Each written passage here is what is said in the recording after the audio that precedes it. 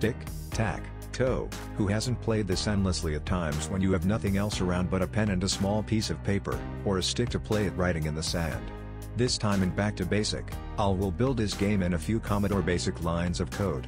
The challenge here is always not to look for solutions that are out there, but to look at the problem as if it were the first time I heard of it.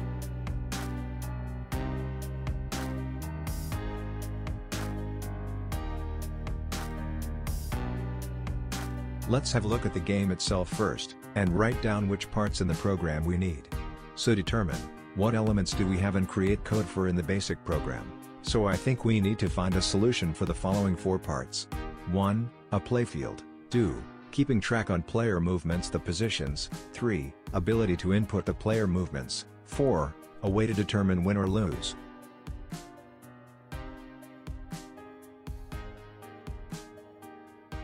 Let's start by looking at all possible solutions of the game. Luckily, those are limited, so let's just write them down. The game will end when one of the 2 players has 3 in a row.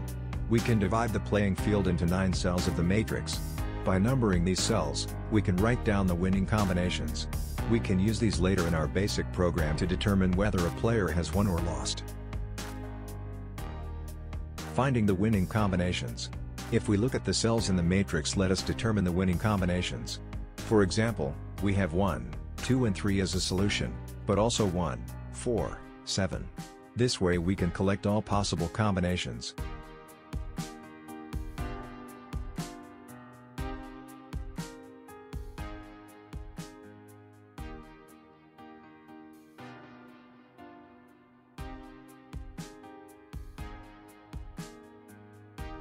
For placing the playing field on the screen, I will take the standard PETSCII characters to form a matrix. The vertices and the intermediate lines will form the complete matrix.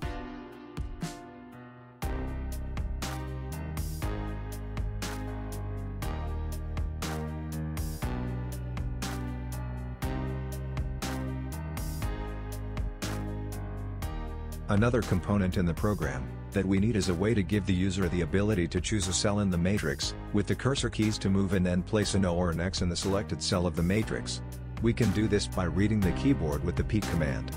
Important to know is that, the left and up cursor is a combination of Shift key and right and bottom cursor key.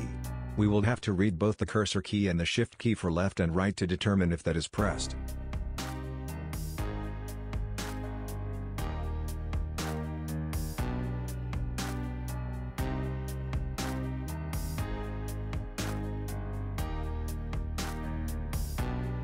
First, look at the code to place the player field on the screen. The poke 214 and poke 211 combination is used to set the X and Y position for the next print command. Then we need some code to read the key input. For this we use peak 203 and peak 653. The first is the key input and the second is to validate if the Shift key is also pressed. We need to validate if Shift is pressed to know if the cursor left or cursor up key is used. With this part of the code, we validate if the key pressed is X, or if the key pressed is an O. The second function of this part of the code is to display which user is next to press a key. After we determined which key is pressed, we place it on the correct cell position in the playfield we have defined before. Note that in the previous step we also converted the key value into a poke screen value because those values differ. Now we have the input and placed it on the screen, we need to validate if that was a winning position for one of the players. We do that by jumping to the validation part of code by using a go sub. After a go sub we can return to the main loop and continue the game. In the validation part, you can find the winning combination we have written down when we were analyzing the Tic Tac Toe game. So what we do here is just validating if we can find the 3 in a row. If we find 1 we jump to the end part of the game. In the second part of this validation, we also validate if all positions are taken, and no winning pattern is found. Then we also stop the game, and then we display that there was no winner. If there are still cells empty and no winning pattern is found, we return to the main loop of the program and the next user can continue. That's all there is to create the basic program for this game. So let's play.